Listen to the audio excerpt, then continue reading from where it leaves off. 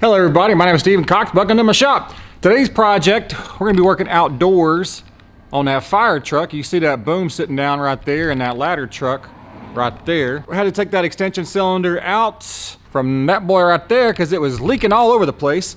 And today we're going to have a couple guys come by and help me out get that extension back in the boom for the truck. And hopefully it's a really smooth operation.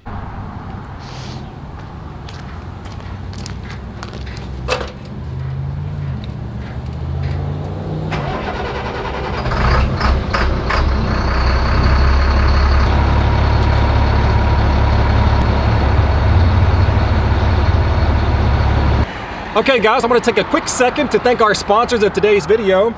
Sagomo Tools sent us this 3/8 cordless ratchet. Now, this is a very affordable ratchet you can buy on Amazon.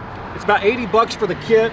Comes with several sockets, and it's just a 12-volt plug and play. So you plug your battery in, good to go.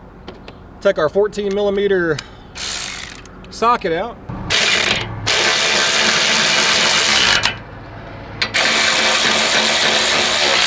There you go, works pretty good.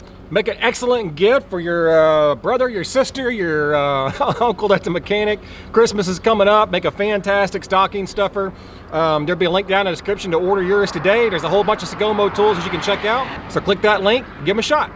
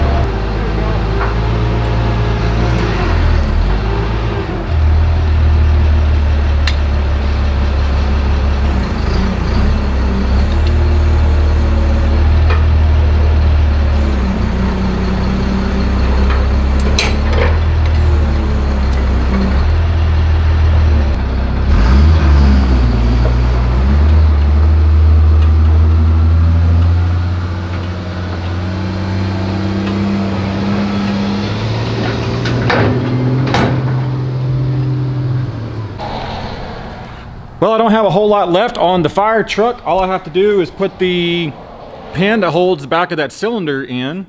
The snap rings that are with that are somewhere, I don't remember where I put them. Maybe in this bowl, maybe I left them on top of the truck so they get lost.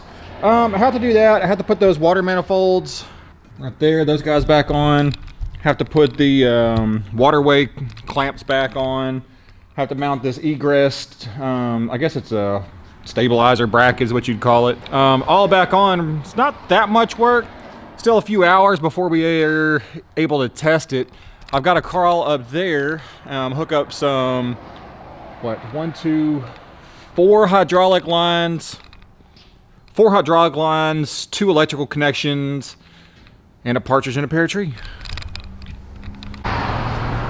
Well, the back of our cylinder is not lined up with here. The rear pin is actually over probably about 2 or 3 inches, which means the extension section up there needs to slide out a couple of inches. So I'm gonna see if there's any easy way to get to the front of the extension slid out. Hopefully I don't have to use like a come along or anything, but it's just sitting in there and it wasn't really that hard to push in, so it should go in pretty easy.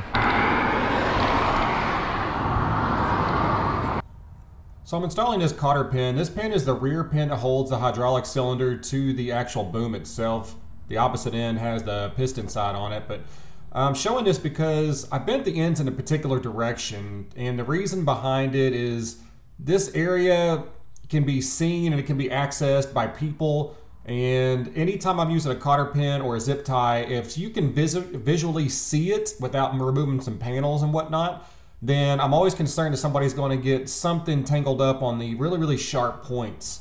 The ends of these cotter pins are not razor sharp, but they'll catch on every single thing. And if you happen to be like dragging some water hose, because this is a fire truck, across that, I don't want anything to get snagged. So I'm bending these little legs up, and then at the very end, I take my pliers and I roll the ends into the pin. That way, if there's ever anything in that area that's dragging across it, it's not going to get hung up and snagged on the little sharp points. And you see what I'm doing right now. We're just folding it in. Now this isn't necessary for the safety of the cotter pin or anything. So this isn't some kind of special way to make sure the cotter pin comes out. Cotter pins are usually really foolproof. As long as you bend the ends in some sort of fashion, they won't come out. But if you want to kind of dress it up, especially like this one is really, really easily seen from anybody that's going to be around it. And if you take a little time to do stuff like this, when people see that kind of work, they're like, oh, well, this guy takes this much time just to do this part. He must have done the rest, you know, at least as good. Well, I almost got this whole ladder truck done. I got a couple of things to do. One, I got to connect this main waterway. If you can see this pipe, how it flexes down. The main water pipe, stand pipe that comes up through the bottom of the fire truck comes up through here through like a little slip joint. And then it has this rubber seal that goes on it like this. And you've got a clamp that goes around and holds the whole thing together. Before I put it on the bottom, I need to clean it up, so I'm going to use some of this CRC parts cleaner and degreaser. This stuff is awesome, but make sure you don't spray it on any plastic, because it does have acetone in it, I think, and it'll eat plastics and no good on rubber. I'm going to spray it down a little bit, rough it up with that, a little Scotch-Brite, clean it, finish with a paper towel, hook it together, then put the steps back on, and we should be done with the top.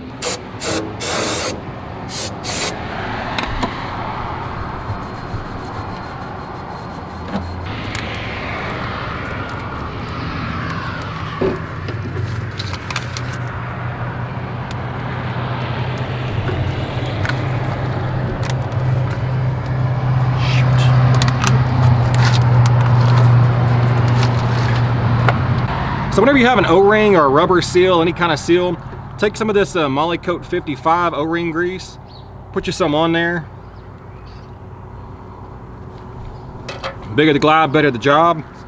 And just rub it around on all the surfaces, make the whole thing where it's, you don't want to coat it like you're greasing a bearing or anything. You just want a thin coating, and what that'll do is when that clamp pushes down on it, it won't catch that rubber and pinch it like that, which happens sometimes. This kind of seal has a little lip in here, so make sure you get inside that lip and get that grease all over everything.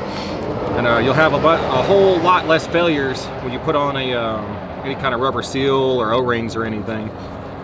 Generally on O-rings, you just replace when you take them off, but some applications have funny O-rings, and like this one, these seals are hardly ever go bad.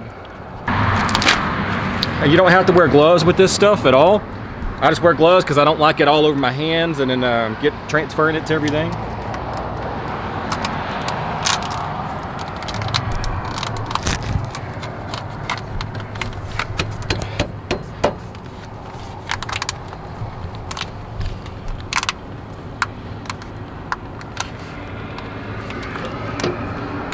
So you want to try to get these lined up as best as you can, just so you can get them started, and then once you get the nut started on the back, it makes it much easier to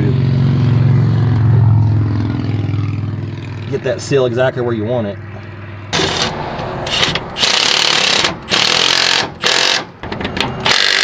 Okay, so that clamp is all the way seated, and if you have them tight enough, because like this clamp right here, the two edges will actually touch. Once they touch, you're good to go.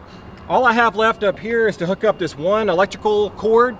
Goes in this junction box right here. Put the step back on, and then we'll go down to the bottom and replace some switches.